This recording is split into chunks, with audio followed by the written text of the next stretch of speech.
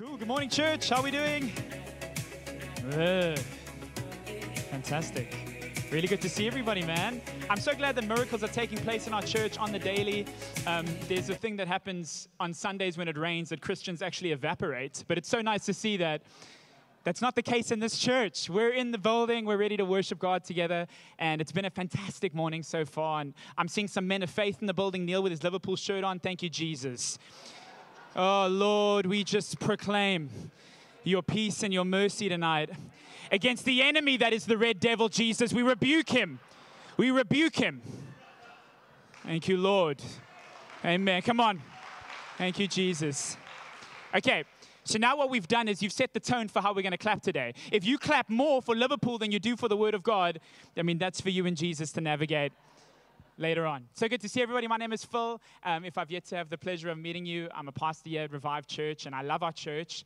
I love Sundays. I love being able to gather here as a church family, and I feel incredibly blessed today to be able to share our third week of our prayer series. The first 2 weeks, Sven has shared some amazing messages. Who's been blessed and encouraged by some of these messages on prayer?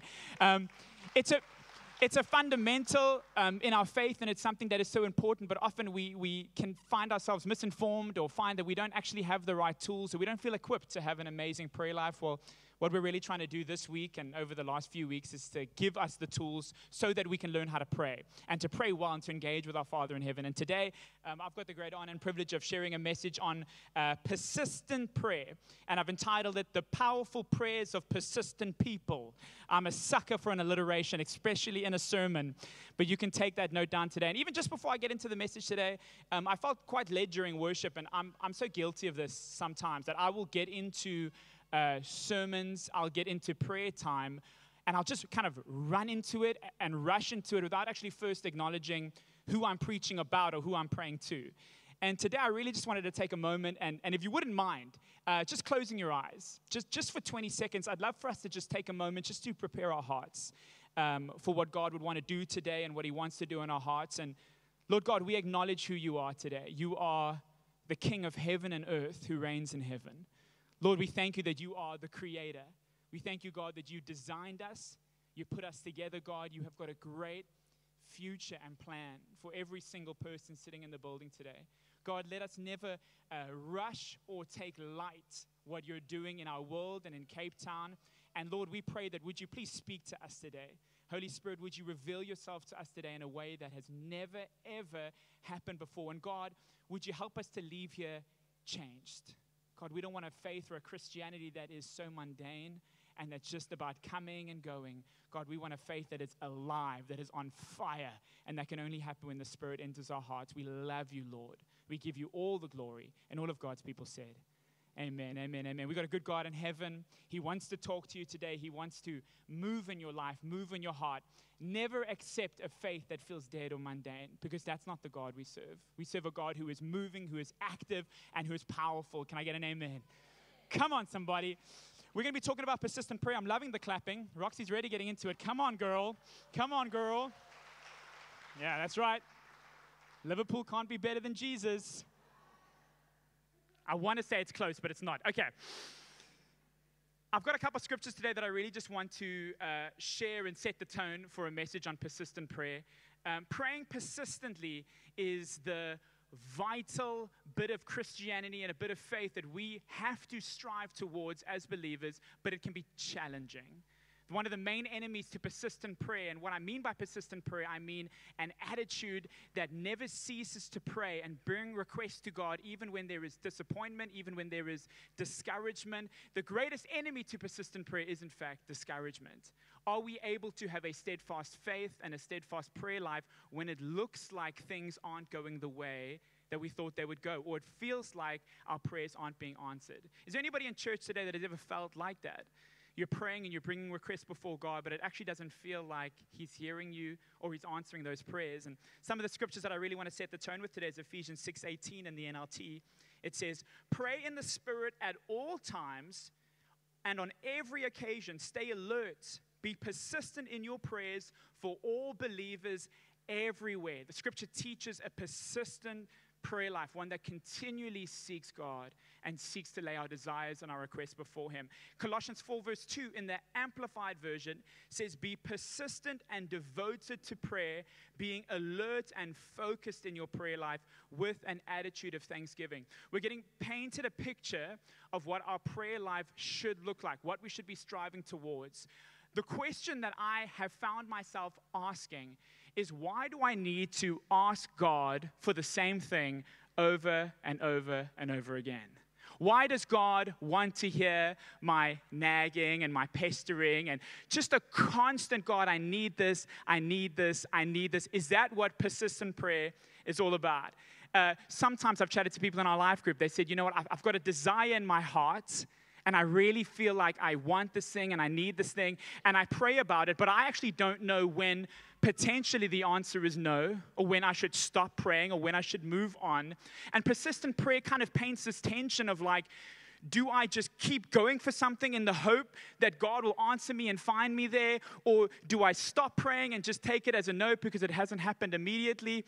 Quite frankly, I want to try to give us an understanding and some clarity on what persistent prayer is, because what it is not is a constant begging and pestering and, God, would you do this, would you do this, would you do this, without taking notice of what God is already doing and already answering in your life. Who knows that we can be so caught up and want something so badly that it becomes the main focus of our heart. Man, I've had seasons like that. As a person, I've wanted PlayStation games. I've wanted sports tops, where it's everything I can think about. And sometimes we can have a desire on our hearts that it feels like it's the only thing I need. And we're praying, and we actually won't take no for an answer. I want to preface the message today by saying that God loves you. He loves your prayers. He loves the desires on your heart. In fact, Scripture says that He placed them there. But persistent prayer has a dual outcome for us, church. One, yes, it's to get something from God. It's to see breakthrough in an area. But also, God is very interested in doing something inside of you. Sometimes persistent prayer and trusting and continuing to have faith for something over a long period of time does more inside of you than it actually does for the thing that you want or the desire that you need. I want to tell you something. Jesus is so concerned with your character, with what's happening on the inside, with the formation. And today I want to teach a message that says persistent prayer. Yes, we want to see God move in amazing ways, but also God wants to do amazing things in your heart. So we're going to look at a scripture today, a very cool scripture in Luke 18, verse 1 to 8 that talks about praying persistently. And this is Jesus teaching His followers through a parable. And if any of you have read about a parable or heard about a parable is a story that Jesus would use to teach a truth. So this is Jesus teaching in Luke 18, verse 1 to 8, and it says this. Then Jesus told His disciples a parable to show them that they should always pray and not give up. Verse 2, He said, in a certain town there was a judge who neither feared God nor cared what people thought.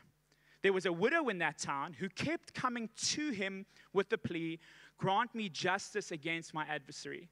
For some time he refused, but finally he said to himself, even though I don't fear God or care what people think, yet because this widow keeps bothering me, I will see that she gets justice and that she won't eventually come and attack me. The Lord said, listen to what the unjust judge says. And will not God bring about justice for His chosen ones who cry out to Him day and night? Will He keep putting them off? I tell you, He will see that they get justice and quickly. However, when the Son of Man comes, will He find faith on the earth? That last scripture is interesting, and we're going to come back to that. But really what we're finding in this passage of scriptures, we're being introduced to a couple of characters. The first one is this judge, this unjust judge. And Jesus makes it very clear in the parable that this is not a good man. It's a guy who doesn't love God, and it's a guy who doesn't love people. It's a powerful man, but someone you wouldn't trust with power. And then you get acquainted to another character, the widow. And whenever you read about a widow or orphans or people of that nature in Scripture, you can already acquaint them with someone who is powerless, someone who doesn't have.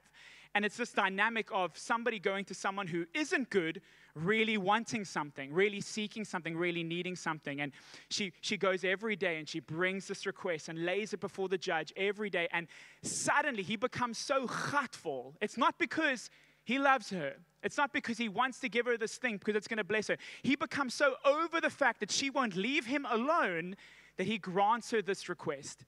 Jesus then creates a contrast between these two characters. He says, yes, we've got this unjust judge, but then we've got our God in heaven who loves us, who wants the desires of your heart for you, who wants to do life with you. Will he not grant the desires of the heart?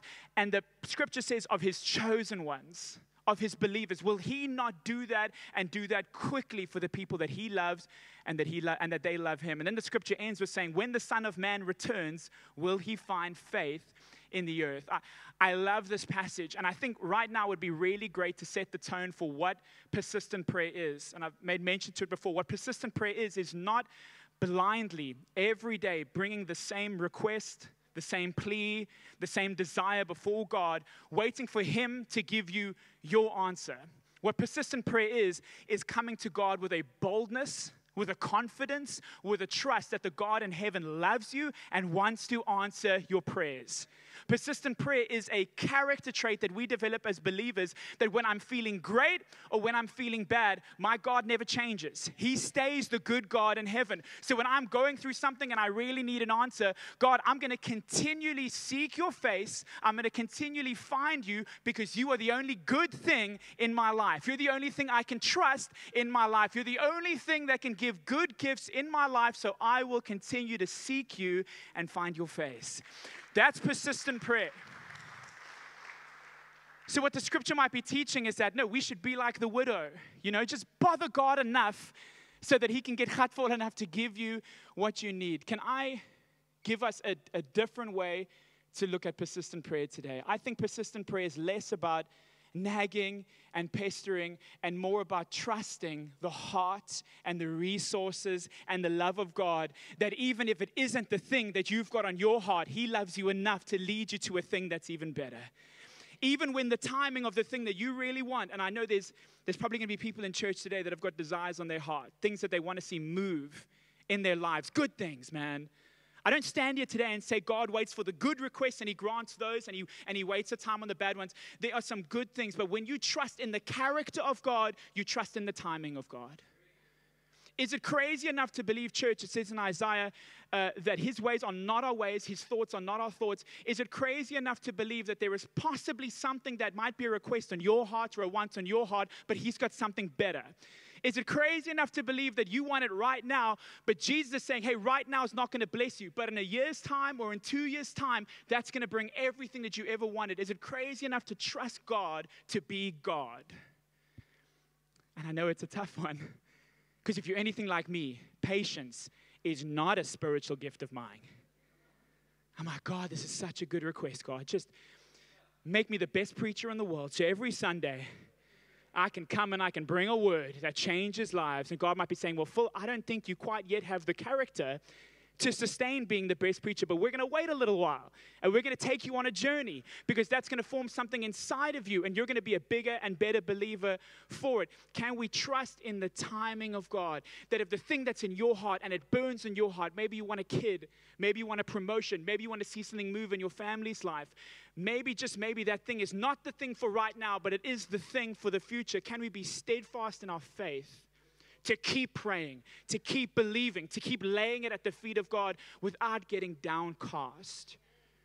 Man, I get disappointed in life.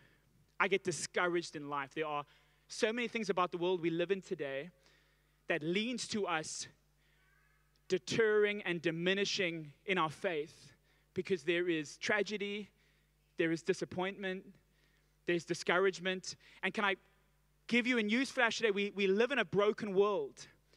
We live in a sinful world. That is our reality. So the journey of the believer is not to have faith in the really good times, but then to shy away from God in the bad times because we think he's abandoned us or left us. The journey of the believer, the journey of spiritual maturity is saying, regardless of what is happening in front of me, I'm going to trust God the same yesterday, today, and tomorrow. One of the greatest promises in Scripture is that our God never changes.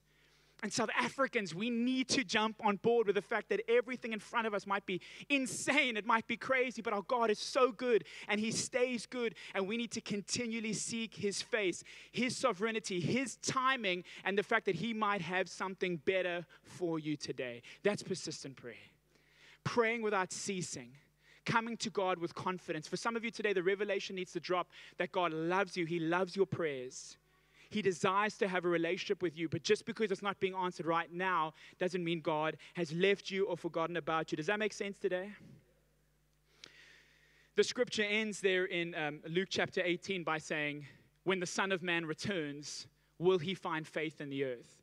Now, when I first read that, I'm like, on a passage that's talking about prayer, that almost feels a little, I don't know, random. It feels a little bit out of place. It's like, we know Jesus is coming back, but why are we dropping that in there in a passage where we're talking about persistent prayer? And then when I kind of looked around at the context and what was happening in Luke chapter 17, it became quickly apparent that what this parable was also teaching about a time that when Jesus comes back. The scripture isn't just teaching on persistent prayer, it's actually also teaching on persistent faith. So I try to understand the connection. I'm like, well, God, why would we be talking about persistent prayer and then lead straight into a scripture where will Jesus come back and find faith? Well, the truth is, in the world we live in today, staying steadfast in your faith, being a Christian at 25 and then continuing to be a Christian at 75 or 80 years old is an incredibly difficult task. There are so many things that come along the way and that can deter us. So what we need is we need a way. We need tools. We need to be equipped with a thing that can help us be steadfast, that can help us run the marathon of faith, not sprint hard, not come to church and get saved and serve in every area and lead worship, but then in 10 or 15 years' time, you've completely disconnected from God and from the church and from His heart. That's not our goal for you. I would rather you be much slower in the flame, but let it continue to glow brighter and warmer as you get older. I love meeting people in their 70s and their 80s that love Jesus. I don't know about you. Someone that's had to stand the test of time, be steadfast in their faith, so when Jesus comes back, He finds faith in their heart. Here, I believe, is the connection. If we want to be persistent in our faith, have steadfast faith over 70, 75 years, we need to be persistent in our prayer. We need to be steadfast in our ability to connect with God on a regular basis. Why?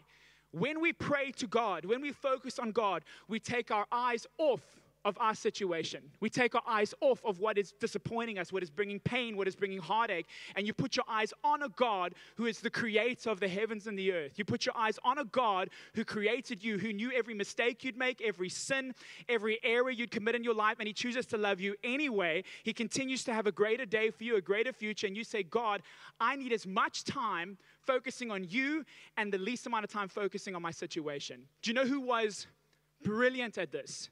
Was David. Who's read the Psalms before? You've read a psalm. The Psalms paint an amazing picture of what David tried to do in this. And I'm going to read a couple for you because I love them. Psalm 25 verse 15. My eyes are always on the Lord, for He rescues me from the traps of my enemies. My eyes are always on the Lord. He is the one who can rescue me, not my bank account. Not my family, not the things that I have put as an idol in my life because I've wanted them so bad and I've pushed so bad for them. And when I've got them, what happens when you get the thing that you've wanted for such a long time? Often you move on to another thing. The things of the earth, material things, do very badly at sustaining the heart, do very badly at providing satisfaction. Do you know what does a fantastic job at satisfying your soul and gives you peace? It's actually a thriving relationship with Jesus. If you meet a believer, and a believer that is in a relationship with God, none of us are perfect. We put our collared shirts on, we come to church on a Sunday, praise Jesus, we act really well. None of us are perfect. But if you're in a relationship with God that is growing and thriving and you're willing to be corrected, you're willing to learn, you will find people that are happy in a situation where they shouldn't be happy. You'll find people that have peace in a moment where, listen, mate, I don't know if you've noticed this, but your life is not really in a place where I would have peace. It's like, you know what? My peace doesn't come from this world. My peace comes from a thriving relationship with Jesus. If I was waiting on a political peace, if I was waiting on a peace that comes from my relationships, man, I would be anxious till the day I die.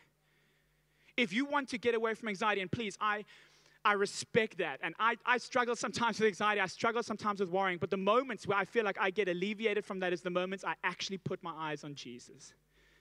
And I say, Lord, only you can rescue me from the traps of my enemies. There's another psalm that I love. Psalm 105 verse 4. Search for the Lord and for His strength. Continually seek Him.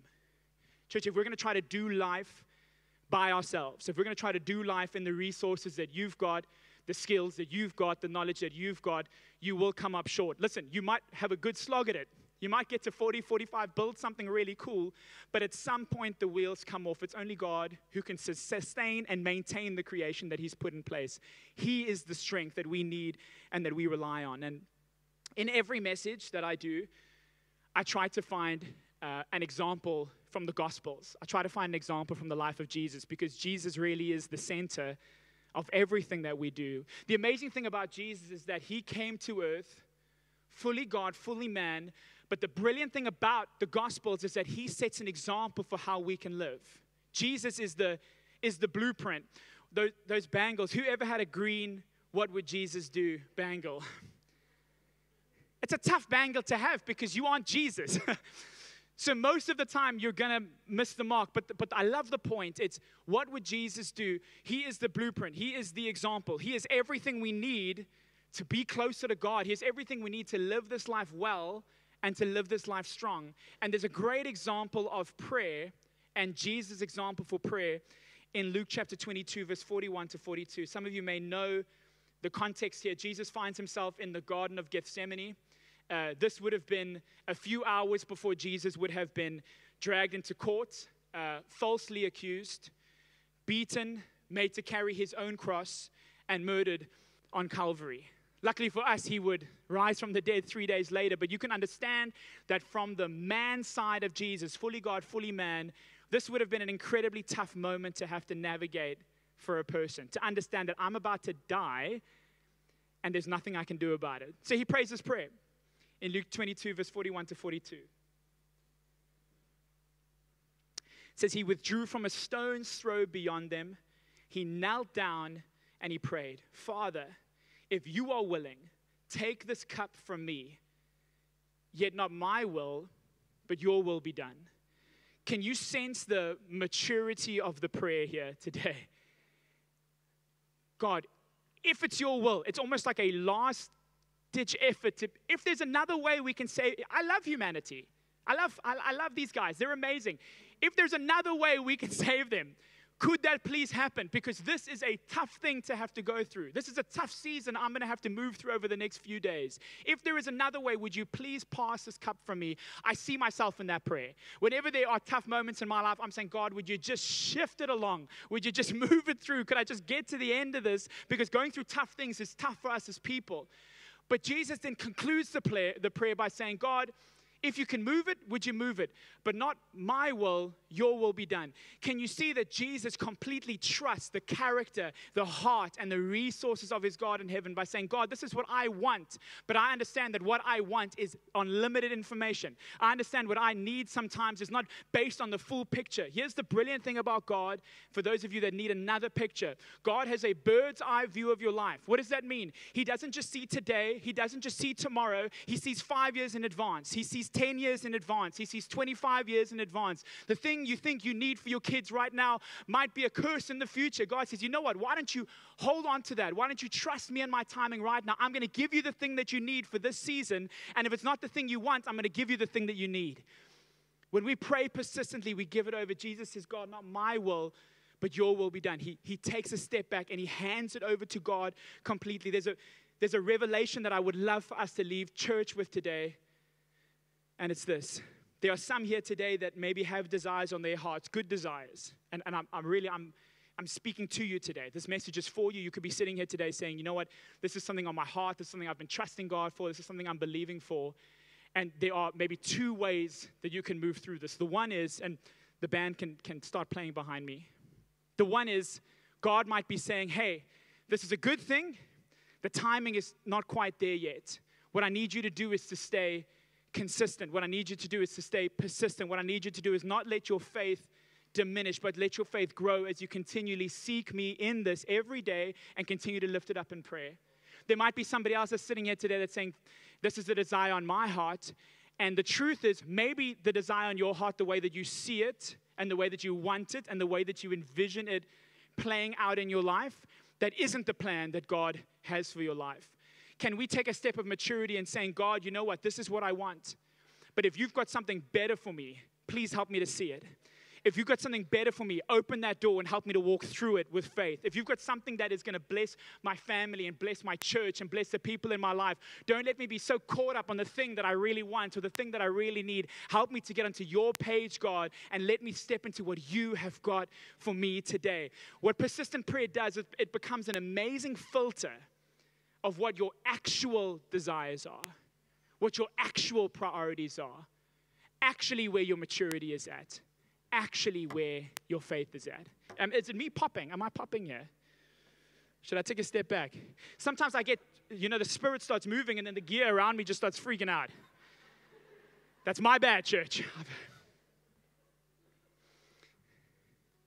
Your ability to pray persistently, to pray without ceasing, is a great indicator of where you're at in your faith, in your maturity, where your desires are, where your priorities are.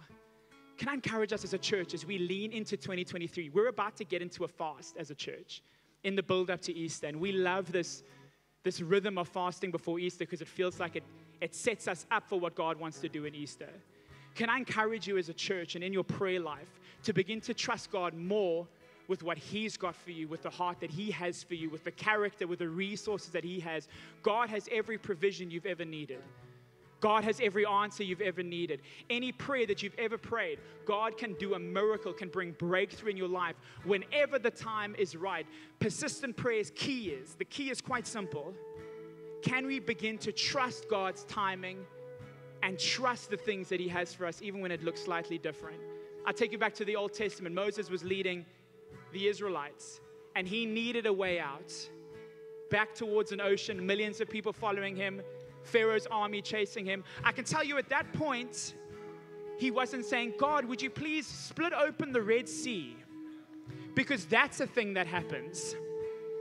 Would you do that for me, God? No, I'm sure Moses in that moment was praying, God, give us strength, send rocket launchers from heaven like manna so we can bomb Pharaoh. And he would have prayed anything that he has known. But God says, I'm not in the business of conforming to what you know. I'm in the business of doing what is a new thing. I'm in the business of doing what is miraculous. I'm in the business of doing what is a breakthrough. So you might not yet have the answer. God, I need this job. God, I want another child and we're getting older. You might have so many concerns and so many worries. Can I tell you something? God is not concerned about your concerns. The things that worries you about this world, the things that you think will get in the way, cannot get in the way of what God wants to do in your life. The responsibility, and the only responsibility when it comes to answered prayer, rests with us in saying, God, can I meet your miraculous, can I meet your supernatural with a very natural ability to say, God, I will not stop praying. I will not stop believing. I will not let my faith diminish. I'll continue to seek you in every moment, in every season, because you are God in heaven, creator of the heavens and the earth, the Alpha and the Omega. He is not your personal God who messes up when you mess up. He's not your personal God who does things in the same way and messes things up the way you do. He is God on high. He is perfect and He loves you. We're going to sing a song, but I want to conclude with one scripture. It's 1 Thessalonians 5, verse 16 to 17. And we've been talking about in Grow, memorizing scripture. And for those of you that struggle, here's a great scripture to start memorizing because it's 4 words. But I believe it's words that encapsulate what God is wanting to do here today. 1 Thessalonians 5, 16 to 17 says, rejoice always, pray continually. Can I tell you what will change your life? Is a positive attitude. Man, oh man, negative people drain the out of me. How easy is it to become negative in this world? Man, you have to, and flip, he's my aunt. I'm there. I can be so negative. I can look at everything that's going wrong and I can let it affect the way that I think, the way that I pray, the way that I deal with people. I love that scripture. It says the antidote to a negative attitude is rejoice always. Can I tell you something? There is always something to rejoice over as a believer. Man, oh man, there is always something to rejoice over. Sometimes I just need to take a step back and rejoice about my salvation. That at 15 years old, this punk who had nothing going for him, God said, you know what? Let's just introduce some good people. Phil, I'm going to call you home. And what your life is going to look like up until this point, you've got no idea. But I say, Jesus, thank you so much for reaching out to me and for saving my life when nothing about me deserved or warranted it. Jesus said, you know what? I give you salvation anyway. Sometimes I just rejoice about that. Other times I just take a few minutes, I look around, and I thank God for the things that are in my life. Rejoice always. It is the antidote to a negative mindset. It is the antidote to discouragement. Discouragement will rob persistent prayer from you because it tells you God's not listening. God doesn't care. He's not going to move in your life. When we can say, God, I've got faith for a better day because you are a good God. I've got faith for breakthrough. I've got faith for the miraculous. And faith is contagious. Just like negative people drain me, when I get around people that are loving God, faith-filled, encouraged, it like lights me up. It's like a candle lighting another candle. If we can be a church that can be so positive, so faith-filled, so ready for what God is going to do. And it's not blind positivity. It's not ignoring the world and just saying, you know what? Like that meme with the little dog in the fire. I'm fine. Like, I'm not advocating that. But when Shadrach, Meshach, and Abednego were thrown into the fire, they were fine. Because Jesus promises to stand in the fire with us. Persistent prayer is a lifestyle. It's an attitude. And me, at 75 or 80 years, I might not have done half the things that I'm planning and preparing for myself, but if I can remain to love Jesus at 75 or 80 years old, I'm going to be so grateful. The way that I'm going to do that is by saying, God, I need my eyes fixed on you. You are my resource. You are my strength. You bring the breakthrough. Is that okay this morning? Can I pray for us?